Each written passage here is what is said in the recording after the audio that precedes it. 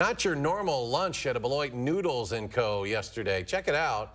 Yeah, that's a deer running right through the middle of the restaurant during the lunch rush. And the out-of-place animal eventually would make its way into the kitchen and out the back door, but not without getting some heart rates up. Armand Rahman traveled to that very restaurant this afternoon to hear firsthand from the people who witnessed it.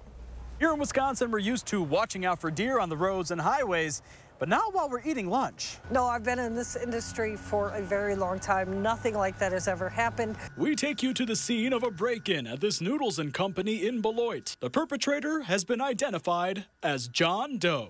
It was a pretty large deer. It was a male deer with like 5 spikes on each of his antlers. When it happened Tuesday, 65 middle school kids were enjoying some pasta after trick-or-treating, but they were quickly thrown off their daily routine. I heard crash, a really loud crash. General Manager Patty Pickering was in back. My first instinct was that so the kids must have dropped something, tipped something over. Except for one customer who just shielded himself with his hood, everyone ran for dear life. I've never seen a room full of middle schoolers clear out so quickly. The buck didn't stop there. He ran around the corner, then right out the back door. A minute-and-a-half restaurant review. He missed an entire pan of meatballs I had just pulled out of the oven. He could have had a snack. No one was hurt, which is why Pickering says it's funny looking back, but it was intense in the moment. The experience was scary.